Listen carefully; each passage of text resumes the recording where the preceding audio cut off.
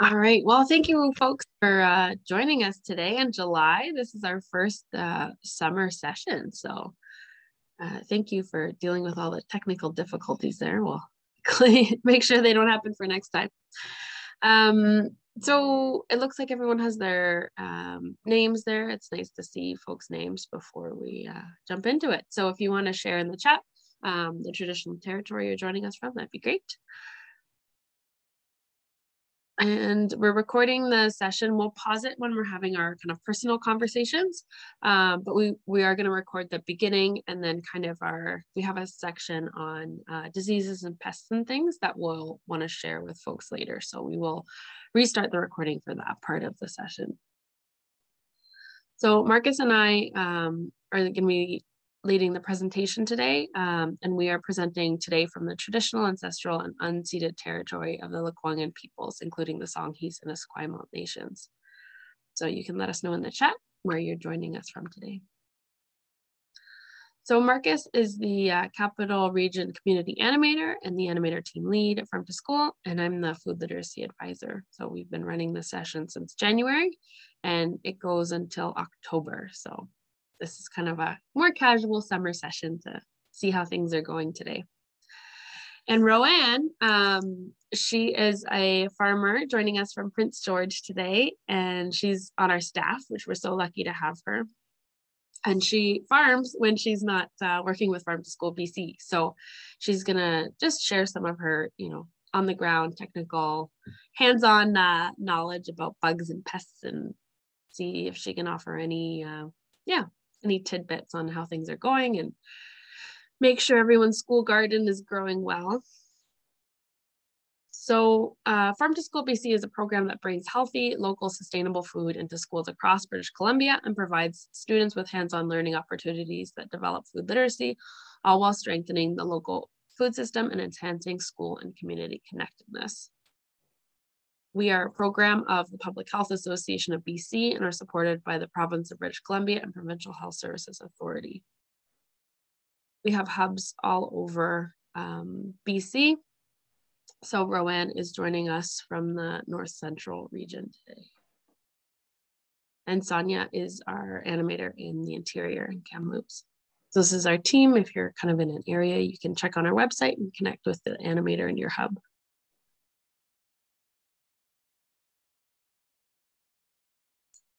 These are a list of the school districts in the specific hubs. We don't need them for today, but just as kind of an FYI, if you haven't connected to the animator, you can check out what school district you're in.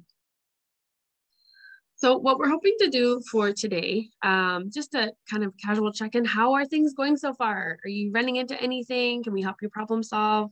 We just want to know how folks are doing. And Marcus also prepared some information on pests and any diseases to kind of keep an eye out. That's good to at least be aware of things that might come down, I want to say come down the pipe, but might show up in the later summer, and things that you should watch out for now, and thinking about fall harvest, and then we'll let you know about what's going on. So I will pause the recording right now, and we'll just do a bit of a check-in here.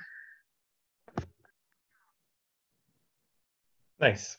Okay, so just had a few slides here to talk about some of the common pests in the garden. We'll call them pests because they damage our crops that we want to be all in nice shape and whatnot. So feel free to chime in on any of your own experiences of dealing with these and successes. These are just kind of some pretty high level ways of dealing with it. So the white cabbage moth, this is typically one to keep an eye out for on your brassicas, your kale and cabbages. You'll see them flying around in the garden, has that little white moth butterfly looking thing all over the place. And then when they are really doing the damage, it's when they're in their caterpillar green form there on the right. They hide out on the underside of the leaf a lot or along the lower base part of the plant, so they can be a bit tricky to find. But you can actually do considerable good mitigation of their sort of damage just by simply getting in there and with your hands and pulling them off or smushing them. One of the strategies I've heard, and please others feel free to jump in, is some people will talk about planting a little later in the season to avoid when the cabbage moth seems to be especially prominent earlier in the spring. I've tried that. It did seem to work a little bit. Row covers is obviously a really great way to do it. That essentially, if you can invest in a little bit of row cover and maybe isolate all your brassicas into one area, that's going to really work well if you're finding that the moth is really doing a lot of damage. Some people will, in smaller settings, will use some smell deterrents. So they'll plant different kinds of plants around. When I was looking up online to remind myself of what are some of the ways to deter these, the list was long. So there's a bunch out there. And then that's also great because it beautifies your garden, adds in a lot more pollinators when you start putting in different flowers. So, obviously magnolia is one that is common because it's so stinky or nice stinky, we should say. Marigolds? Yeah, marigolds are one. Yeah, they're really like a robust smell. They're also good for deterring some of the pests that go after tomatoes and some of the peppers and stuff too. They're often used. You'll see them companion planted. Rowan listed a bunch in the chat here too. Oh, nice. Yeah. Okay, onion, garlic, tomato, sage, tansy, mint, nasturtium, hint, hyssop, rosemary. And those are all things that are fun to have in your garden. And amaranth apparently as well. Amaranth apparently as well. I'm not having much luck. The deer keep coming into my own garden and eating the amaranth, so they're not doing much of a headway, but apparently that does help as well. The other thing I'm just going to draw your attention while I've got the speaker, Linda Gilkison's book, Natural Insect, Weed and Disease Control for West Coast Gardens, is an excellent resource. Linda is an entomologist and gives lectures on this to the master gardeners in Victoria. Excellent resource that covers all of the sort of the pests that you'll see in this area. And I'm just looking through her thing at the moment, and she says that red cabbage cultivars appear to be somewhat less attractive, resulting in fewer eggs. So that's another point. And the other thing is, even though you may see the butterflies or the moths in the garden and eggs on the leaves, there may not be much damage from caterpillars. And this is because yellow jackets, hornets, and other wasps, as well as birds, eat a lot of the cabbage worms, especially later in the summer. So, yeah. Nice. Sorry, Erin, what was the name of that book? Natural Disease. I'm not up on the screen. It's by Linda Gilkison, Gilkeson. She's got a PhD in entomology, and it is called Natural Insect, Weed and Disease Control, West Coast Gardening. And I believe she has self-published it. This is more of a coastal guide, but I bet it could apply for more than just the coast. Yeah, she used to be on a forestry board, and she's got an excellent sort of profile for her resume. I know it's available at the HCP in Victoria, the Horticultural College of the Pacific, and I'm sure it's available in other places. Oh, here we go. Book sales and inquiries. I can give, I'll put it in the chat for her webpage for how to. Nice. Royan's put in the link to it. Looks like the website there to it, or at least to see the book. So that's good. And then also a West Coast Seeds link there for weed and disease control.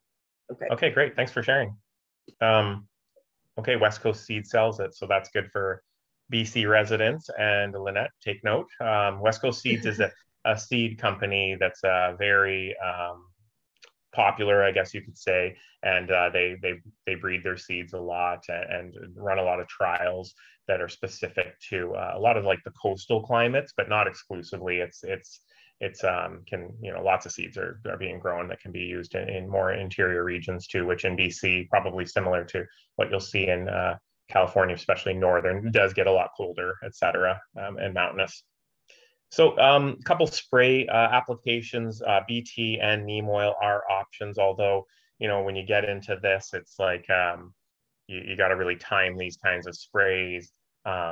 You're not going to want to be doing this right before harvest and different things like that. If it rains, it basically tends to wash away a lot of that. So that's kind of getting more into that kind of method. And so I was gonna make a mention that there are especially problems when they're young seedlings, when you're just growing them out. And purple sprouting broccoli seems to really be hit. And they're very cryptic. They line up right along the stem. Like they're just so Houdini or whatever. And it seems to me that there's only one per plant. like they don't outcompete it. Like so if you can get the one off the plant and get it growing again, then I think you're there. So just the pick and smush. Yeah. That's my method. Totally. And back to kind of that row cover thing too.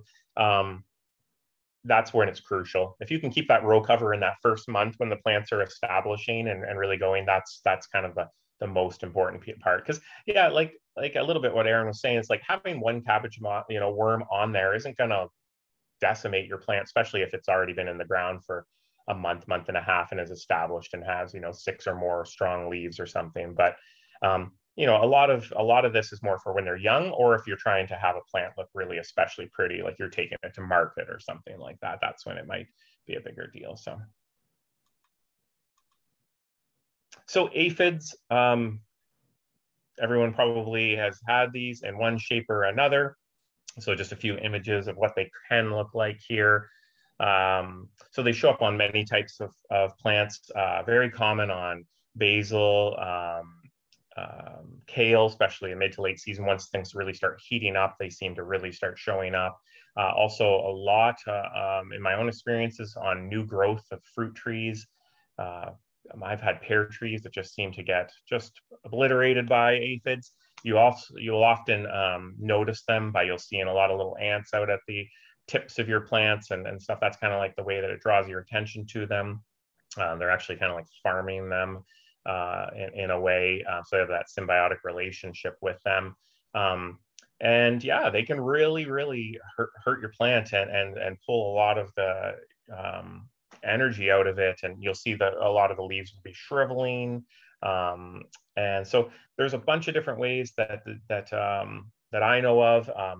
When you don't have a lot of plants, like in particular, when it's on your fruit trees or something, one way that I've actually used is I will go through with a hose and spray off like tips of them. And then maybe I'll apply like an insecticidal soap or a neem oil to it. But you can do quite a bit of manual work on these.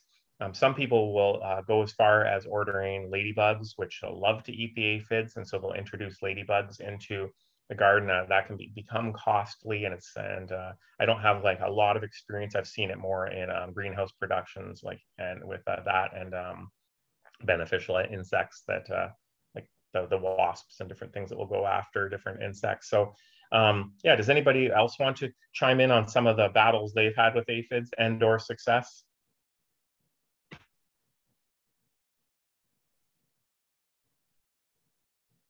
I know that the ladybugs only will hang around as long as there's huge concentrations of them, and then they'll just fly away and they won't really get rid of them all. And so it's rather an expensive endeavor to do it that way. Right. So a lot of greenhouses don't necessarily use them because they'll fly out the windows. That's what Glanford Greenhouses told me. Okay. They do a lot of other integrated pest management with thrip and stuff, but not ladybugs.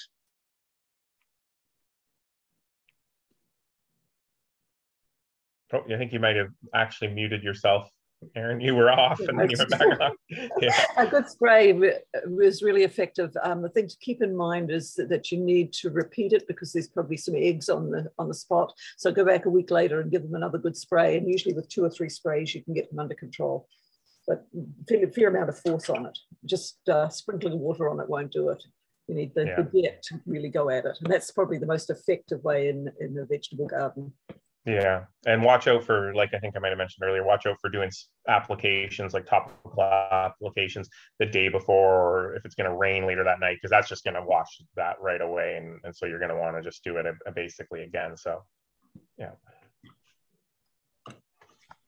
Okay. It's like Rowan put a link in the buglady.ca. www.thebuglady.ca. Rowan, do you want to speak to what that resource is? Yeah, it's a business, a website that you can order all kinds of different beneficial insects for within your garden, and I've used them multiple times for aphids, but also spider mites is something that I seem to attract to my cucumber plants every year. So yeah, they've just always been really good, timely with what you order, and they have quite a lot of diversity and just knowledge there too. I've also just called in and chatted with them with some questions, and they were really helpful. So I found them to be a good resource. Okay. So slugs, let's talk a little bit about these little guys. So I actually have a lot of problems with them with my lettuce out in my personal garden. And I was just, when I was making the slide, I was like, they don't bother me too much. I think they mostly bother me in just trying to clean off the lettuce and not end up eating them, because there's so many tucked in there.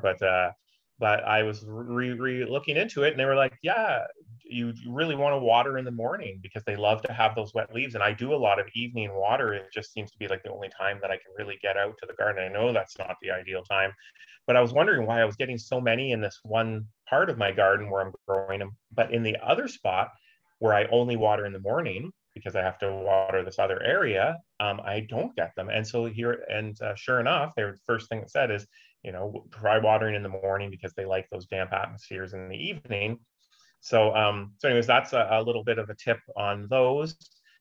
You can also get in there and manually pull them off as well. Some people will use copper. It can be expensive to do this, so it's not like something you're going to be wanting to put around a large space.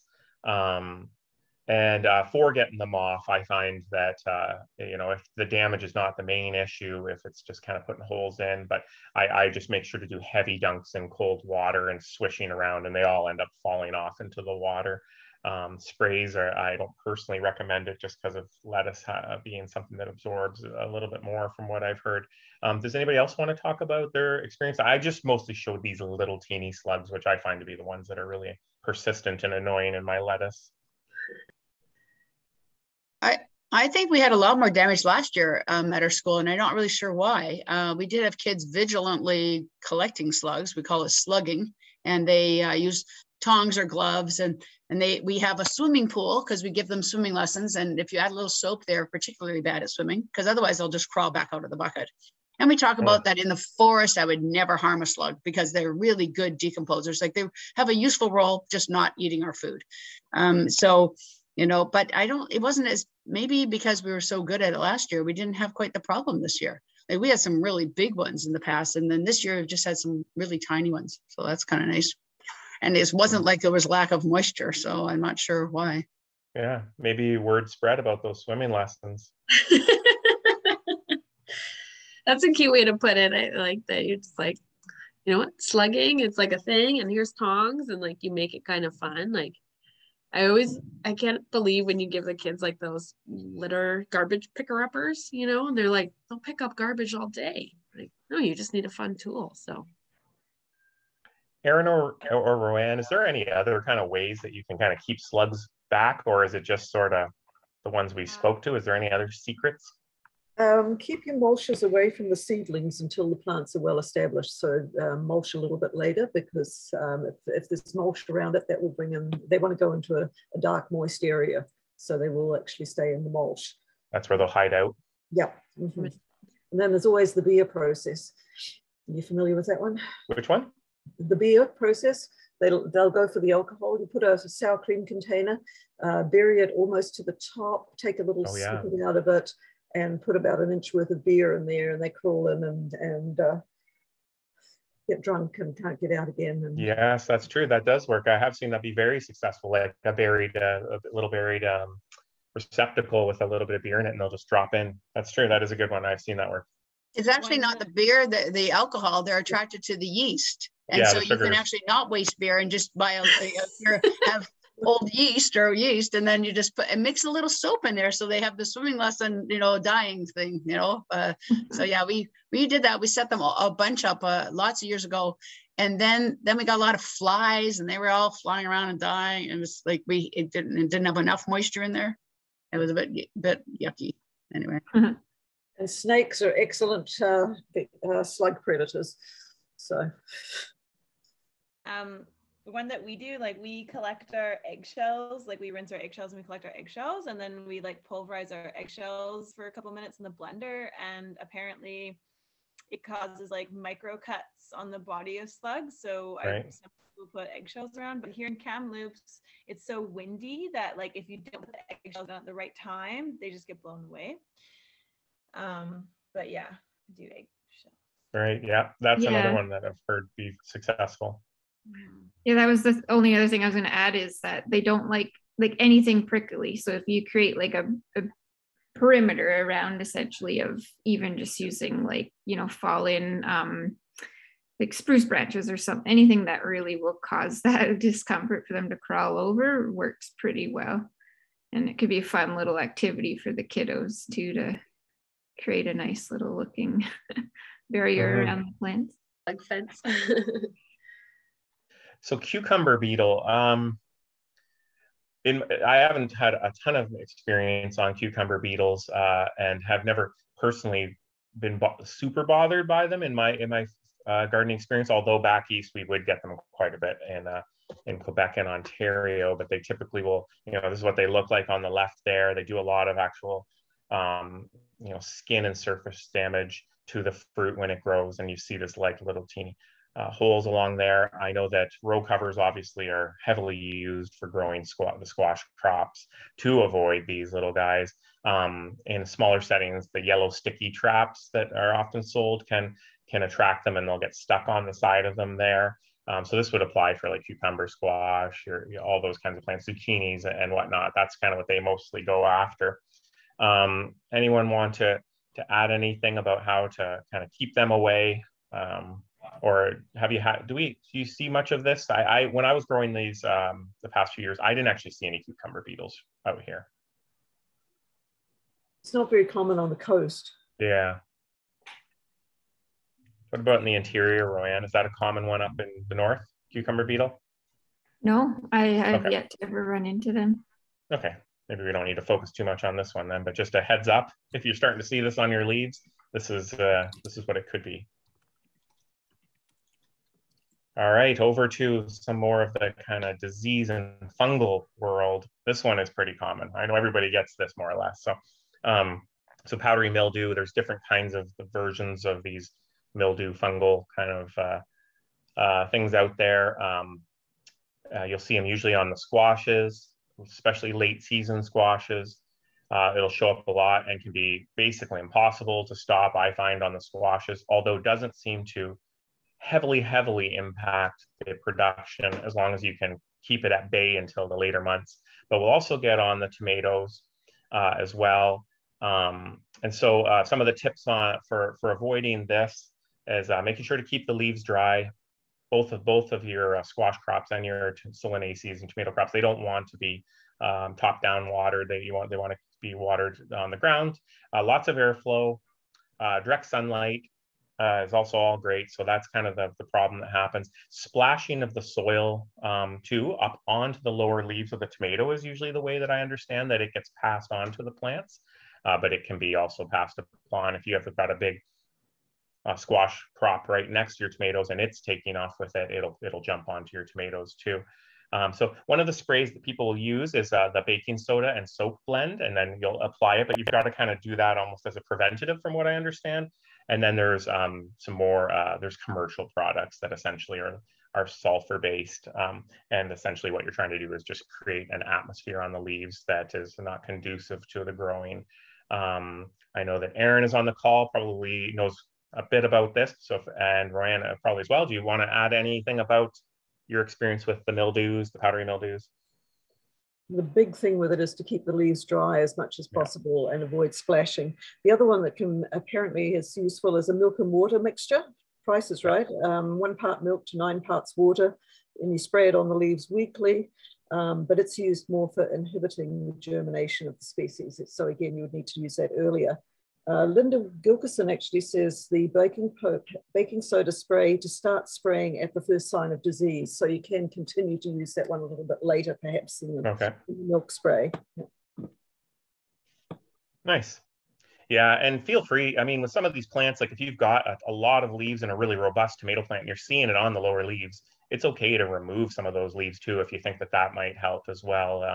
Especially if those leaves are mostly in the underside of the plant, not capturing a whole lot of extra sunlight. But yeah, it seems like the big tip is keeping it dry. So sticking on with tomatoes, I just wanted to speak to blossom end rot. It's something that pretty much all gardeners will come across. So it can happen just to point out, it can also happen just to early tomatoes, like the first tomato that's really trying to ripen. It can sometimes happen on that, and it isn't always an indication that the rest of the plant is going to do that. I've seen that in my own growing, and I don't know if that's just due to cold temperatures or maybe the access to nutrients early in the season. Maybe one of our more experienced growers can speak to that, but it's a sign of calcium deficiency. And so you can apply, there's a bunch of different ways you can do it. But applying more of a high calcium fertilizer, calcium nitrate dissolved in water. I think people also will do milk dissolved in water, and you're wanting to apply it. You can both apply it in the ground and you can spritz it on the leaves apparently, which I had never done in the past because I was always trying to keep the leaves dry. So yeah, this is basically what it looks like here, and it entirely ruins your tomato. So it's definitely one you want to get out ahead of. Any of our pro gardeners want to speak to experiences with blossom end rot? In terms of your issue about it occurring in the early stage, the plants may not be able to take it up fast enough through a growth spurt. So that's probably why when they're rapidly growing, you're getting it on the earlier ones. It can also, it's calcium deficiency, but it can be affected if the watering is irregular, and it may not be that there's not enough calcium in the soil, but the plant can't take up the calcium. So you see it especially in containers where you're alternating between hot and dry and then rainy weather. So even watering is key, and it also can be caused when excessive nitrogen fertilizer makes the plants grow too fast. So getting back to that, not being able to take it up appropriately. There are other things is that some varietals are more prone to it than others. So just a matter of selecting the type of tomatoes that are not susceptible to the blossom end rot. That's probably the most important thing. Yep, those are all good points. Great. Let me just move this over here. Okay, so those are just the ones that I just wanted to touch on here. Obviously, there's lots of things that can go on in our gardens. So just a couple of things before, I know we have, what are we looking at, about 11 minutes left in our session. So just reminding you, we talked about this at the previous one. We do have a summer maintenance guide that you can find at our website that just helps with the upkeep of garden, reminds you of different tips. Yeah, and just keeping in mind the watering scheduling. So this is really important. It's got brought up a couple different times here.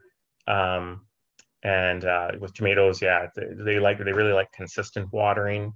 But each plant has a different frequency and duration. And then again, there's always the challenge that some plants like to have that kind of top-down watering, whereas others really prefer to have it on the ground and not touching the leaves. And so getting comfortable with knowing which of those what they like, and for example, lettuces and things like that, you'll start to see more bolting of plants as we enter into this time of the year of your lettuces.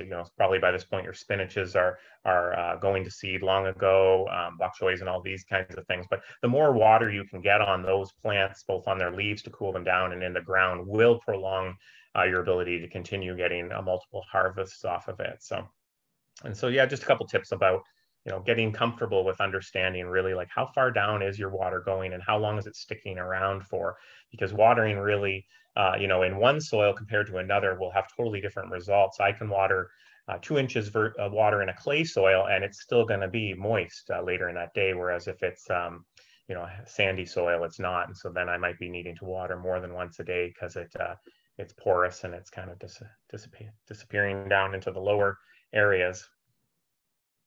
I also mentioned something about watering, Marcus, really quickly. Mm-hmm. Something that was someone told me in Kamloops we've had a lot of thunderstorms lately and a lot of rain, and I was like, oh yeah, I'm really just not watering as much. And someone actually was mentioning to me, like on a bigger scale farm or garden that they have, like there's great benefit to the rains, obviously, but like it's a little bit deceiving on actually how deep that water will penetrate. So I would also just offer like a general reminder to perhaps continue to do an irrigation or a hand water, and it also like keeps you connected to seeing your garden like as it's growing too, and you're like out there physically, whether hand watering or like checking on your irrigation. So yeah. Thanks for that, Sonia. Addie, do you want to maybe speak to a couple of the next couple slides around just the planting dates, maybe reminding of the harvest calendar, and then we got a couple slides just on our next sessions. Yeah, I'm just writing a long thing for the chat. Okay. So on our excuse me, got the big C yesterday. Our crop planning page, the first link on the chat there's lots of information about different things that you can plant depending on where you are in the province. So Erin and Laura Lynn and probably Lynette, you can all look at the coastal calendar, and that'll give you an idea. We have kind of skewed the growing times to maximize harvest in the spring and the fall. So you can check there when you would need to plant things and in what week. I mean, this year has been kind of weird. So, but you're both experienced growers. So you can play with the dates a little bit, but you can see the kind of crops that you could plant for the fall in the growing calendar, the crop planning chart, the second link in the chat there. And then we also have some fall crop cards. I think there's, Rowan, I think there's like 12, right? I don't know. We got a little excited about them. Maybe more of crops that you can plant in the summer to be ready in the fall. So that's the third link there in the chat. Yeah, so you want to be thinking about your capacity for the summer, how much you can maintain and water and weed, and what kind of needs the crops have. Like maybe you don't want to be planting carrots right now because they're going to be really hard to keep wet and weed around them, etc. in July. But other crops would grow really well for fall harvest. So yeah, they're on our website there. That's one of the biggest challenges of those crops you want to be ready for in the fall, especially anything that's like, in that 60-day range or something, is that, to time that up to be in September or maybe let's say in early October, it means like July or early August planting. And that's one of the hardest times to plant in if you're not very present, and watering frequently, because that's crucial germination stage, or a really hot day right when it germinates can wipe it out in an afternoon, right? So that's the really hard thing about school gardens, is just that compared to farms or home gardens is that somebody isn't like living right there, right? And that's always the challenge, especially things like really like delicate things like carrots and stuff like that, or lettuce seeds and stuff. Did anybody have any questions about the fall planting? I think it was mentioned earlier, or any concerns about trying to line things up for a fall harvest?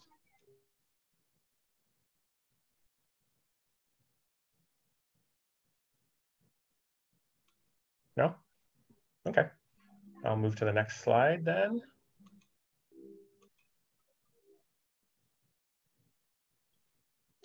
So do you want to speak to this, Addie? Did you want to? Sorry, I was like, I don't remember who was going to do this one. Yeah, that's okay. I just felt like I was talking for a bunch, so I wanted to let you have a chance too. It's okay. I was hacking up a lung. Our next check-in session is August 23rd. We're doing the 10 a.m. time again. So if you want to join, that would be great. And then our next ones in the fall are in September and October. So we'll go back to the third Tuesday of the month. So the first September one will be on the 20th on my birthday, and October 18th will be kind of cleaning up your garden, planning for next year, reflecting on how things were. So yeah, and we also might have another workshop in the fall with Farm Folk City Folk, talking about some seed saving activities and things to do with your class, which will be really cool. So yeah, we're just kind of planning what that looks like right now. So we haven't set a date or anything yet, but that'll be really fun to do too. So again, feel free to reach out anytime to the animators. I think most folks are working in the summer. Oh, we have to update you, Sonia, since Serena's left. That's fun. Myself, but although it's fine, I like a photo. And yeah, feel free to reach out directly to Marcus or I anytime, or go on our website for more resources. So yeah, stay in touch. Okay.